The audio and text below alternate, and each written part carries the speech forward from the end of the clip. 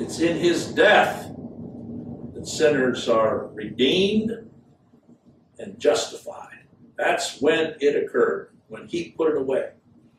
And he was delivered into the hands of sinful men. You stop and think about it. These were the religious people of the day who crucified him. These were the high priests that condemned him.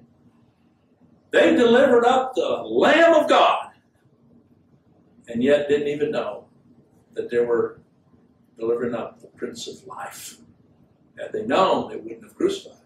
But the Lord, all the while they were accomplishing their will, and they're called wicked men. It didn't matter how religious they were. None of that stands before a holy God. That's why Christ said of them, in that day they would say, Lord, Lord, have we not done many mighty works in your name? He'll say, depart from me, you workers of iniquity. Workers of iniquity, I never knew you. Do you realize that that's true of anybody that seeks to approach unto God in any other way than by this one death, burial, and resurrection of the Lord Jesus Christ?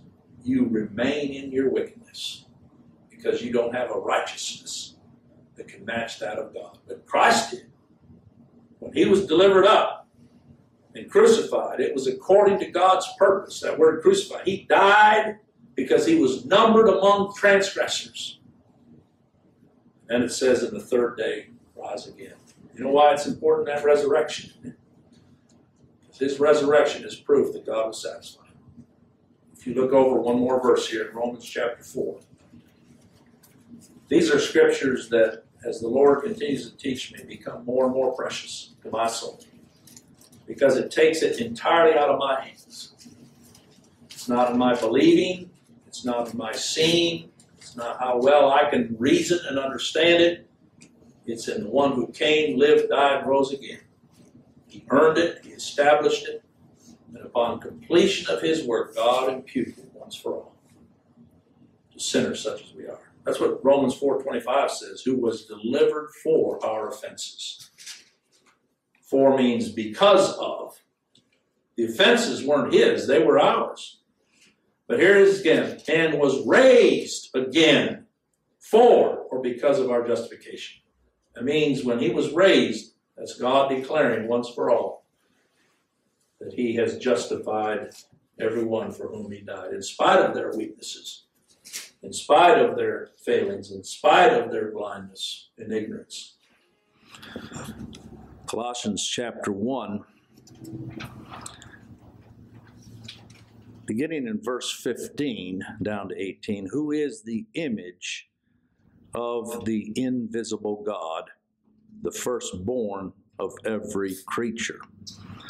Now, when it says he is the image of the invisible God, it helps us understand why, from the beginning, God gave that commandment that there should be no graven images before us, because God has purposed only one image of himself, and that is his Son.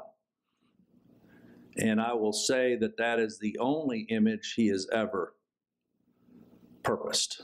So those today that continue to propagate idolatrous images, pictures of a so-called Jesus, they are defiling what God has purposed, and that is that image be of his Son.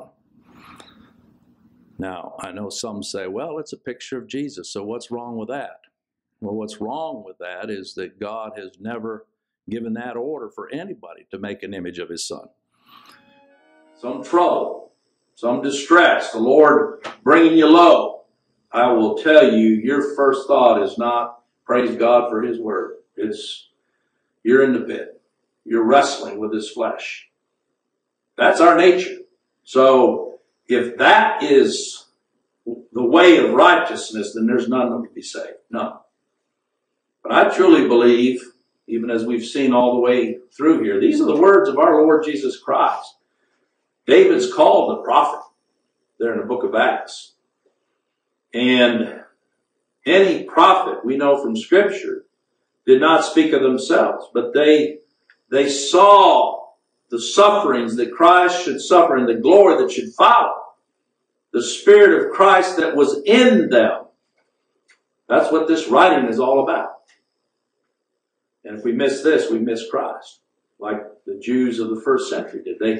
They had the scriptures, but they had not the eyes to see. There was a veil over their hearts, as Paul said, even unto this day. And that veil is only removed by the Spirit of liberty, the Spirit of Christ.